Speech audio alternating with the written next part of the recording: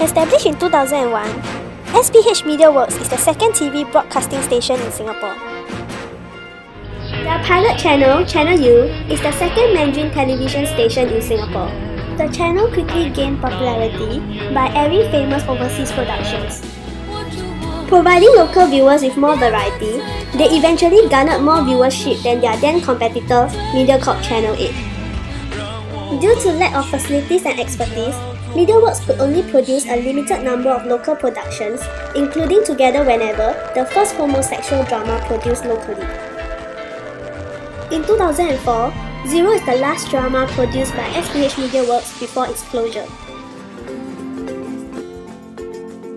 When there were two stations, they were just a bit more innovative with the shows that they were putting out. I find it actually quite good because in a way it will spur competition, then we always get the best drama. So that time we are all fixated on either of our local channels. So there's a lot of attention, so we are flipping around. Because sometimes you want to watch one program after another, right?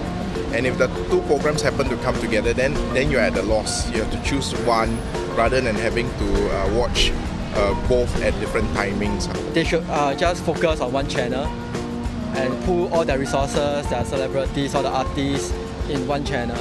Of course, they can do another channel, it's just purely repeated shows. On 17 September 2024, SPH MediaWorks announced their merger with Mediacorp Singapore. The merger between two stations was inevitable as Singapore TV market is small. On 1st January 25, SPH MediaWorks had its tearful ceremony and concluded with a close-down sign-off. Channel I had ceased transmission, while Channel U is now run by Mediacorp TV. As you know, it is our last bulletin tonight. After about 3.5 years on air, this will be the very last time we're bringing the news into your living rooms. In a couple of hours, the entire Channel I will go off-air and cease transmission. I liked You. I thought that was more independent, they had a different flavour. Mediacorp has kind of like more stereotype, it's kind of bland, you know, so when everything merged, it's like, I kind of like lost interest in watching.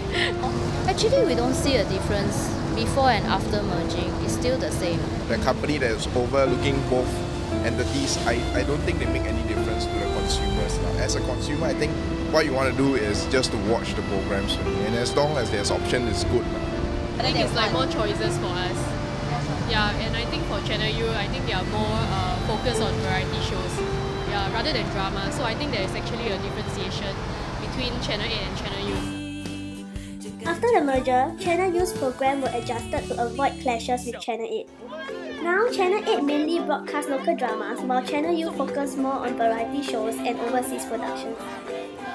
I think they put in a lot more effort to actually reach out to the audience. I mean, there were definitely very good shows back then when we were younger. We had Hong Tou Jing and the Dou Fu Jie and all that, which were all focused Go even further back. the Feng Shen Ba, 做一个大虾 and stuff. Yeah, those were the shows when we were kids.